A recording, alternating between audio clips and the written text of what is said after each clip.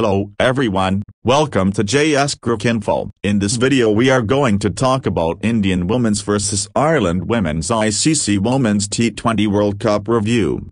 Before I start this video I would like to make a request to all friends. If you are watching my channel without subscribe, please give your valuable support to my channel. It will give more energy as a creator. I can make more videos.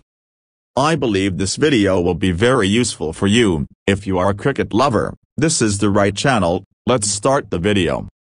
Smriti Mandhana's 87 off 56 and rain together conspired to deny Ireland in Gqeberha and launched India into the semi-final of the ongoing Women's T20 World Cup. Chasing a target of 156, Ireland were stopped in their tracks by inclement weather at St George's Park. Then at 54 halves in the ninth over, Delany's side was found to be 5 runs short of the DLS target, resulting in a narrow loss that saw India join Australia and England in the final four. The final league game between South Africa and Bangladesh will decide the fourth semi-finalist. If the hosts win, then they will be through. If they lose, New Zealand stand a good chance of making it through considering the marginal NRR difference between the two teams. Opting to bat, India capped off a fine power play at 42-0, with Mandhana being the aggressor between herself and Gqeberha. The duo added 62 for the first wicket before Gqeberha holed out in the deep off Delany's bowling. Mandhana stayed on to bring up a 43-ball half-century,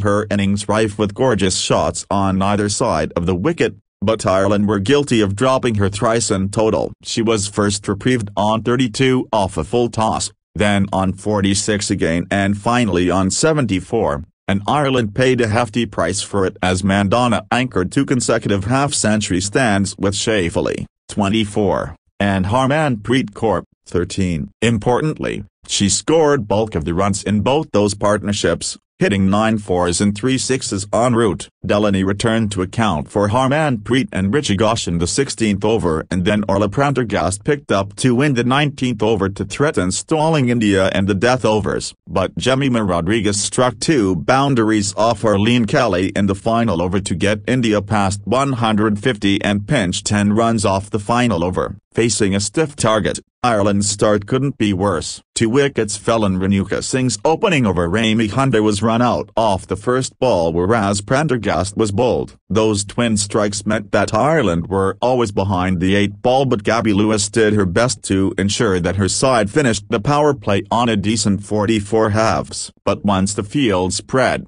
Shikha Pandey and Rajeshwari Gaikwad snuck in 2 quiet overs, conceding only 9 off the 12 balls after the power play, and that came back to hurt Ireland when DLS calculations kicked in. Stranded on 54 halves after 8.2 overs, the weather didn't quite allow Ireland to come back and make amends. Thank you so much. If you like my channel, please give your golden support to me, like, share and subscribe for more cricket updates. Be safe, be happy.